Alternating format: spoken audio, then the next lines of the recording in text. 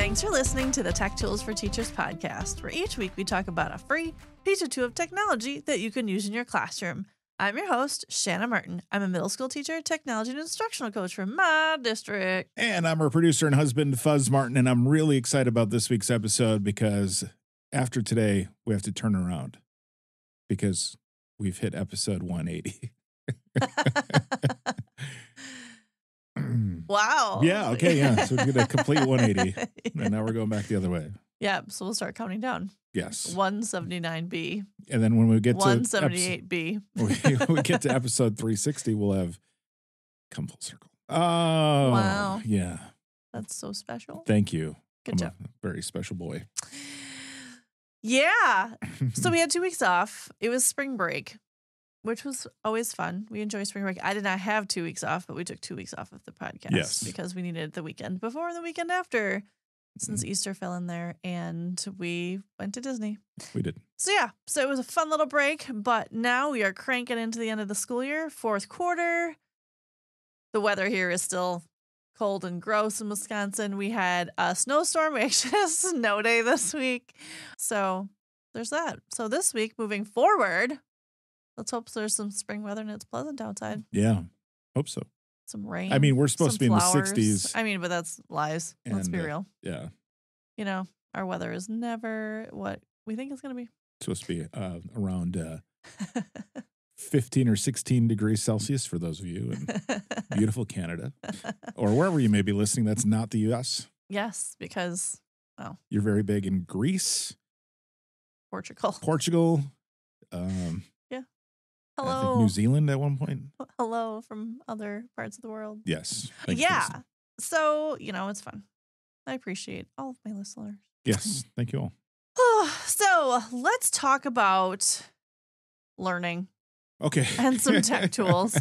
Great. And I was wondering why we were here. Yeah, you know, a little bit of everything.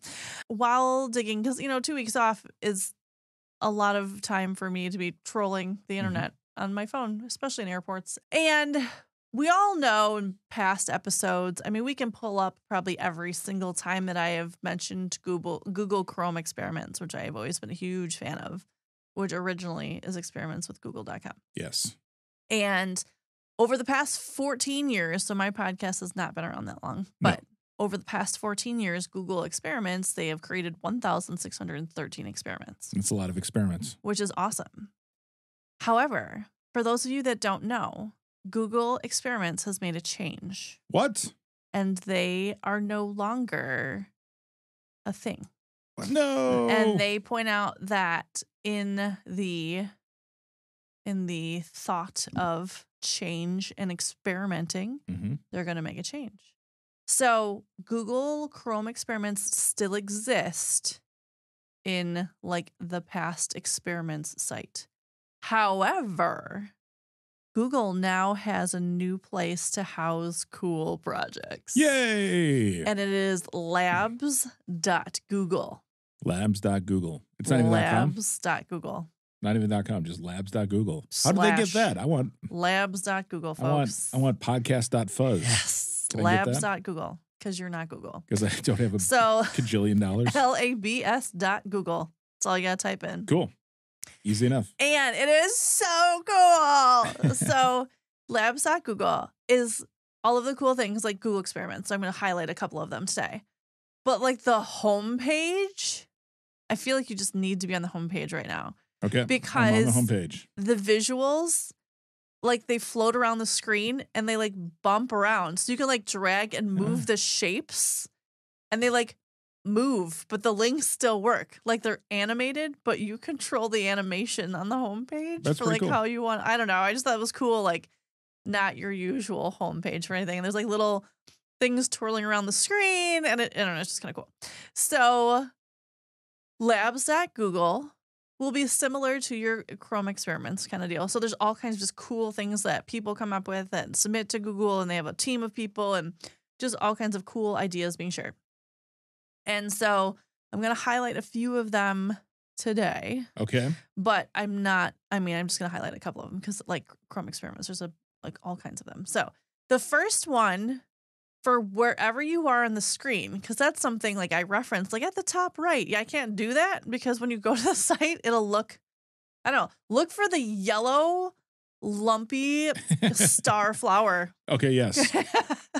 It might be different by the time you get there, too. It might be. It's ImageFX, so ImageFX. Yep.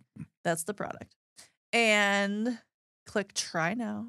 Okay, I got to sign in with my Google account. Yeah, so sign in with your Google account. I'm already there. So all right. sign in with your Google account. Don't want any of those things. And we love a fun AI image creator. Oh, yeah. And this one you don't have to pay for. And you don't have like limits on stuff like a lot of them you do. So, and it tells you ahead of time, like, make sure this is community appropriate, you know, all that kind of stuff. Because sometimes we worry about with our students, making sure that they're obviously appropriate.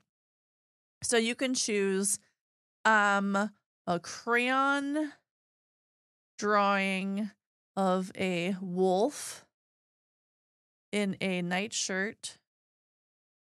Maybe we could use this for Little Red Riding Hood and hat. And you just click generate. And what I like about this one is it'll, it takes a second to generate the pictures that you choose. But then what's cool is when it's generating the certain words, it then gives you drop downs to make changes to them. So then I can click the drop down and change my crayon drawing to a charcoal drawing, and I don't have to type anything new in. I just click my little drop down arrow, and then it resets and gives me my next set of pictures. I just hit generate, and it will do the next set, and it keeps them for you, and you can like scroll through the images that you're creating and choosing. Is that fun? Yeah. Like it's a little extra compared to like what you've done before. A photorealistic of a woman podcasting with an Electro Voice RE20 and a pair of headphones. She's wearing a Wisconsin long sleeve t-shirt and has her laptop open in front of her as she podcasts. Nice. That's super cool. Is that fun? Yep. So I did a wolf in a nightshirt and a hat, and I shifted from crayon drawing to pencil drawing. Cool. But they're so cool. As we're like passing our computers back and forth to each other. This is so weird. But then I can change you into a hoodie. That's cool. And so you can just make small adjustments. And my hat, it gives me more specific words, a cap, a crown, or a helmet. My nightshirt can shift from pajamas to a robe to a tuxedo. So it's a really fun experiment, and you have your images there. So it's different than some of those other AI generators that we've talked about before, just because this has so many different options with it. And it's very user-friendly and like protected. So that's a fun one to play around with. So like I put in what microphone you're using right now.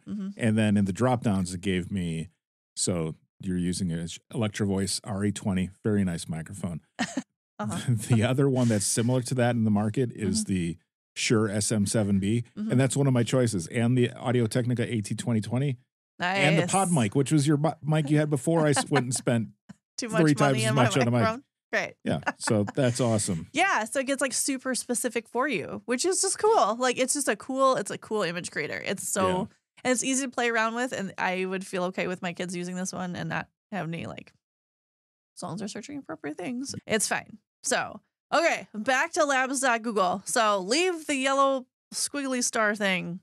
And then the green, I don't even know, like hexagon. Okay. Again, like they move around the screen. The instrument playground? The instrument playground is what I'm going to next. So that's still from Arts and Culture. This one does still come up from Arts and Culture. So this is why I wanted to point this one out. Was that some of these new like Google Labs will shift back and forth to experiments. So they're not like gone forever. So like Blob Opera and all of our favorites, like they're still there. Okay, I was worried about that. So you can still pull up some of the other ones. And they'll still come up for you. This one is really cool. You pick an instrument and it will compose music with the specific instrument that you want. And you can change your AI generated instrument, and then you can click next, and you can type in like an adjective and how you want it to sound, like moody or mellow or whatever you want to say. And then it will, I don't know if you can hear this, but it like comes up with AI generated audio clip for 20 seconds based on your mood and your instrument that you want. Awesome. Yeah. And then you can click on the keys. Like if you want to add things in your own keyboard, you can add different things into there and then click next. And then you can change your beat. So you can add your beat into there as you choose to. And then you can add your pitch, and you can make adjustments to the ambient zone, like sound. And then once you're good, you hit end. And then you hit go. And it comes up with this like cool song that you can play, which is kind of really awesome. It is awesome. Yeah. So, yeah, there's all kinds of, I don't know if you can like hear me playing, kind of, sort of. And then you can record off of it too. Yes. Pretty slick. Anyway, so there's all kinds of like cool ways to introduce different types of music and sound and mood and tone and all those pieces, which I think is great for music class, but also that goes with writing. If you're doing creative writing, you want to talk about mood and tone, you can totally build sound into mood and tone in your creative writing lessons, or even your descriptive writing lessons or narratives. Like those pieces, you can hear the sound, like make a sound for what your character in your some suspense. dystopian book would be listening to. Like, exactly. There's just all kinds of things. It's fun. And now the situation is resolved and everything's, hunky-dory again. Yeah. So how would that change the mood? What would that sound like? So I don't know. It's just super fun to play around with it. Very easy, straightforward. It just lays it all out for you. And then you can play around and you can change and you can record and all those types of things. So very cool. So that was the instrument playground green shape that moves around your screen. And there's one more on the home screen I want to show you guys. There's more. On I think on the left side of the beaker. Okay. Nope, I'm on the right side of the beaker. Yeah. When you look at the site, you'll totally understand what I'm talking about. But right now, I'm trying to explain this. Okay. So there's a giant blue oval. It's called DJ ModeFX. Are you in that? Is that the one I'm on? Is it MailtoFX DJ? It says MailtoFX radio for me. Yes. So when you're in there, you can make your own music. Cool. So like there's mongoose, post-punk, indie, electronic. Let's see. Go. I want a hip-hop sports theme with a lot of driving bass. Great. All right, let's generate this. There's going to be like no bass on your computer, just so everybody knows. You gotta turn the bass up on your soundboard. It's optimizing my project. Let's see. Chips help you explore other ideas. Okay, yep, we got that. DJ mode. DJ Fuzz. I'm still generating. Oh, yeah. Welcome to Fuzz's DJ special with special guest MC Shanny Shan. Yeah. Yeah. And it gives me two options. And then you could change that with the cards. Let's see. I want to make a romance theme. And then you can put a glockenspiel in it. Oh, glockenspiel. Yes. I like that. All right. Ooh, this is going to be like too much for people's ears. Yeah.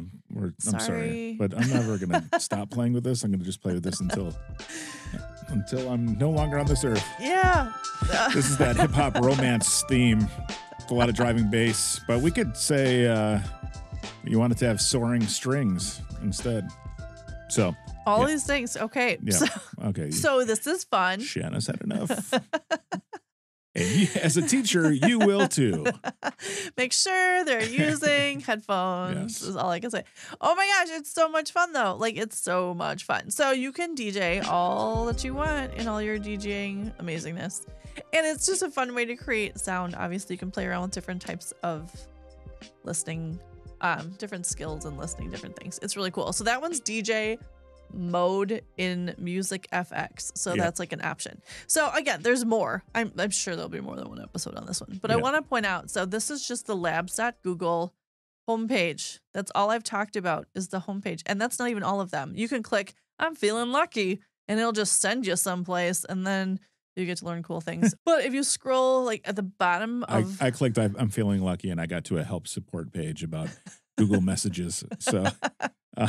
So there's that. So there's I also didn't win the $1.2 billion in the lottery. So okay, well, there's that. It's fine. At least you might learn something from the help page. True. Right? True. So there's a little pink arrow on the bottom of this screen. Okay. And of the home screen? Of the home screen. And this then like experiment with the future of AI. Okay. Like there's highlights of different things coming out, like January 24th. So it like gives you like upcoming or just past. Yeah. You know, things are on their page. But they have like AI in Chrome and Notebook LM, personalized AI notebook creator. So they use like more AI experiments and things like that. So we will talk more about some of these in the future.